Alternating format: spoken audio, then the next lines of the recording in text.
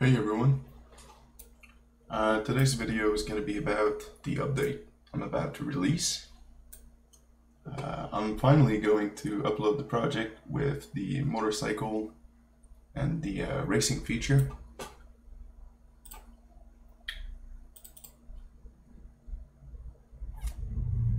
Now, unfortunately, the new acceleration method kind of broke the AI, and I've tried to fix it to no good. Let me see if I can just find set throttle input. Okay, so ever since I'm applying forces through the physics constraints instead of applying them externally, the AI stopped working. So someone, somewhere, somehow, sometime is gonna have to figure this out, and it won't be me. It won't be me, I can assure you of that. Cause yeah, I tried everything I could, and the only thing I could think of to fix that would be to just revert back to the old way of handling the acceleration. So right now you've got the Beetle, and yeah, the AI don't move anymore, which is very unfortunate.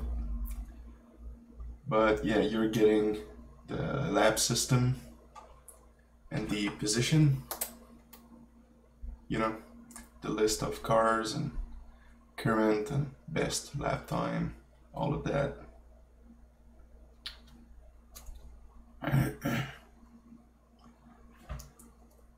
So you can mess around with that and try to fix the AI if you want, or just go back to the old acceleration method.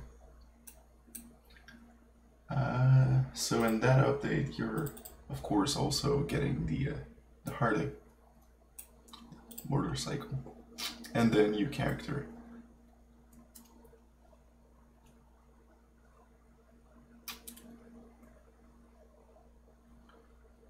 Now the motorcycle needs a bit of work.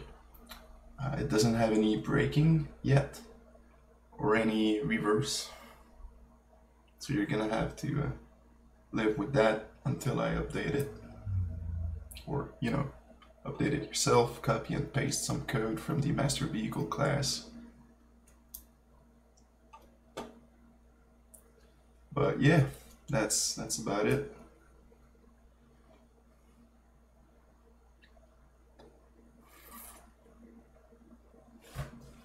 So I'll be doing some cleaning up in the project folder to remove some unused things, because right now the project folder is over 600 megabytes, which is kind of big. So I'll clean up some stuff and upload that to the forum as usual. I'll post a link in the video description.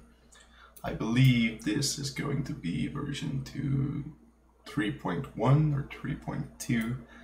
I'll have to double check that. But yeah, you're getting the race elements, lab system and all that, and the bike.